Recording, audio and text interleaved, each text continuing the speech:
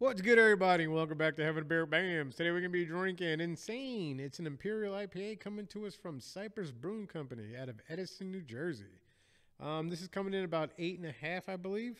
Found this down at the Thirsty Quaker today. Went down there to pick up a few singles just to get some beers in, some beer videos in this week. Got a backlog of stuff. I like to keep a backlog. That way I have new stuff for the, for the social media and for the internet. Because I know people want to see my lovely face.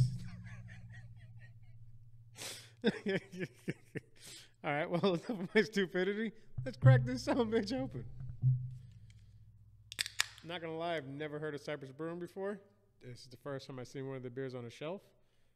So thank you, Thirsty Quaker. Always like getting new breweries on my label wall over there. I do got to make a run out to woo.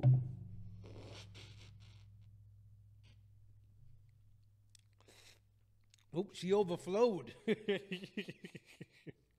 Good Lord. Apologies. I haven't messed up pouring a beer in a long time. Well, like I said, let me put this down for a second. Like I said, never heard of Cypress Brewing until I saw him today at the Thirsty Quaker. Love the can art, so I picked it up. From the head I tasted, this actually tastes really good.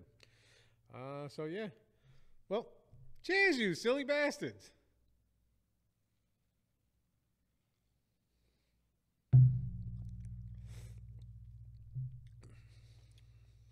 That is good.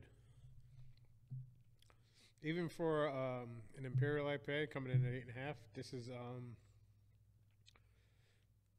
it's not.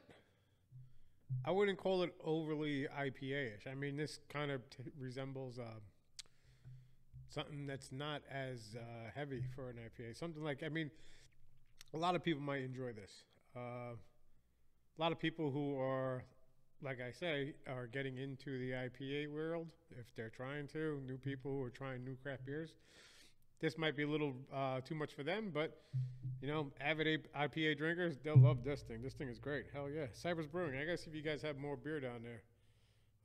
This is the only one I saw in Thursday. Well, I didn't look at what they had in the rack. I just saw what they had in the fridge. So hopefully I can find more of these guys. Ooh, excuse me. And again, apologies for overpouring this beer. It was a rookie mistake.